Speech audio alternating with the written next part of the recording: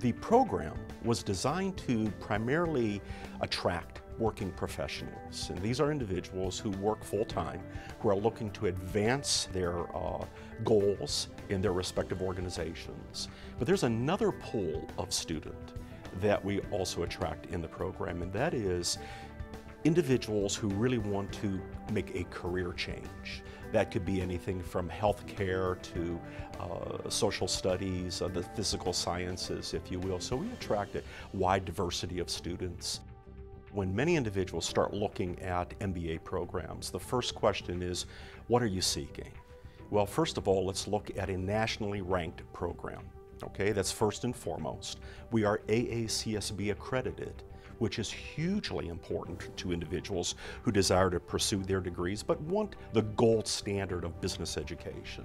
The other question is, okay, what separates us from other types of programs? So you have faculty being a strength, you have students being a strength, but you also have a curriculum that is constantly evolving. Look at the wide array of offerings that we currently provide students in terms of our concentrations.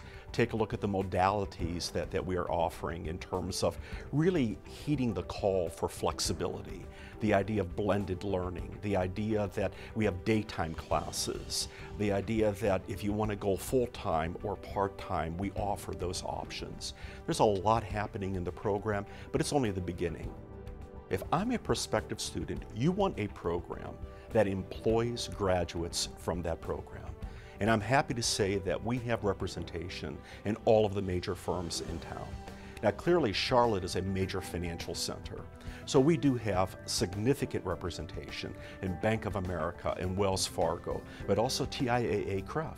If you're interested in healthcare, we've placed individuals within Premier.